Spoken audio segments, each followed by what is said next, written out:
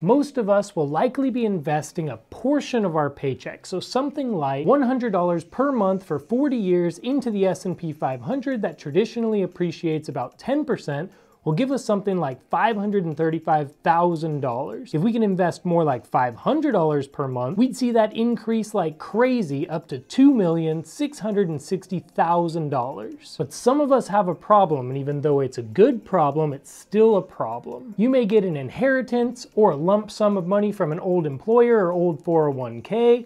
You may sell a business, but either way you'll have this large sum of money and you don't know if you should invest it in a lump sum, all of it right now, or if you should dollar cost average over like a year or something and just put a little bit in each month. And now I've done multiple videos on the ETFs that I like best, and so after this video, I'll send you to that video. But for now, we're trying to figure out, should you invest that lump sum now or dollar cost average? I got this question specifically from Amy, and so thank you so much for the question, even though I have gotten this question from a lot of you. So to all of you, thank you for the topic. And if you're thinking that you have a question that you've always wanted answered, go ahead and throw that down in the comment section below, and I might pick that for office hours next week. I'm Nolan Govea, my students call me Professor G, and I made this channel to make investing simplified. So you basically have two choices once you've figured out that you're going to invest that money, which is a great decision, by the way. First is to just throw it all in right now and be done with it.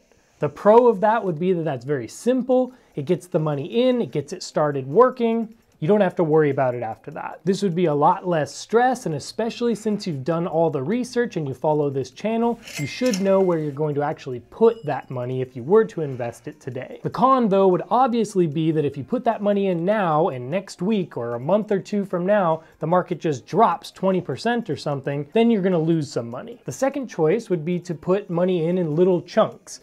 So instead of you putting in the full amount today, you'll put like 1/10 of it in each month for the next 10 months. That's something called dollar cost averaging, and it's a great strategy. The pro of that strategy would be if the market does keep dropping, you get to keep buying in at a lesser price.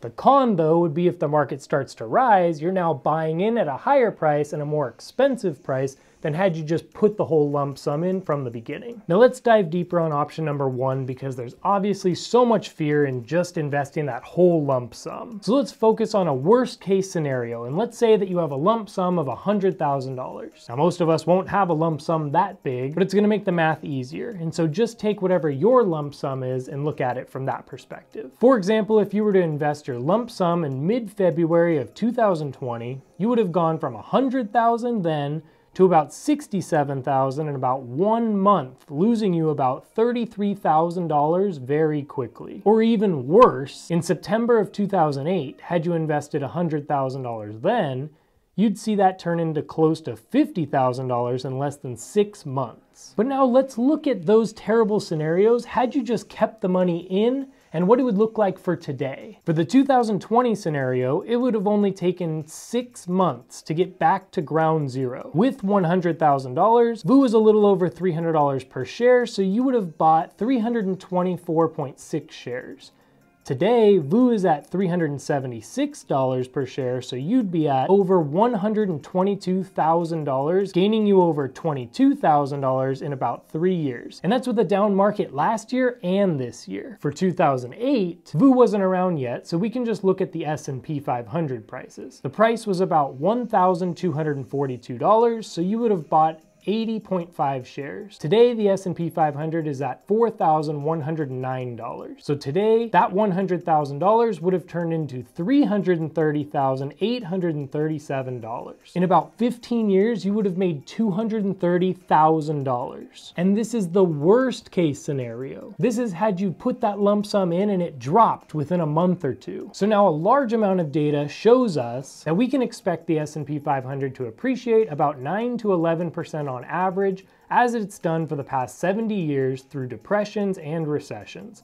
So dollar cost averaging, we generally know that you can somewhat expect about 10% per year on average. Some years will be down like last year, and some years will be very up. Like a couple years ago, we were at 30% appreciation for the S&P 500. So with all this being said, what's the best way to invest this lump sum? In my opinion, it's going to be a hybrid between the two. If it was me and I had $100,000, the way I would do it is I would put $50,000 in today into the ETFs that I recommend, and I would be totally okay with it even if it drops like 50% tomorrow. I would actually be even more okay with it because I know that I have all that money sitting on the sidelines, and so if it did drop a bunch, I would just put that money in then and lower my cost basis. But anyway, the way that I would do it is $50,000 in as soon as possible just to get it in the market. That whole time in the market thing is important. And then I would just put about $5,000 in every month for the next 10 months. By doing it this way, you don't have to commit to putting in all of your money and then going through the stress of it possibly losing a bunch. But then also, if it were to start climbing, it will have been a genius move for you to have put that money in now when it's at its lowest. But if you decide that for you, it's just going to be much less stress to just throw it in all together and just get it all straight in there, and the market does drop, fine. As long as you don't need the money within the next 5 years, you're going to be totally okay. I believe that even if we drop, the market is going to exceed where we're at now in the next 5 years, and in the next 10 years, it's going to blow it totally out of the water, exactly like that 2008 example I was showing you. Now, if you won't be able to sleep at night seeing your 100,000 turn into 50,000, then maybe you should do the dollar cost average idea and you should just put in 10,000 every month for the next 10 months.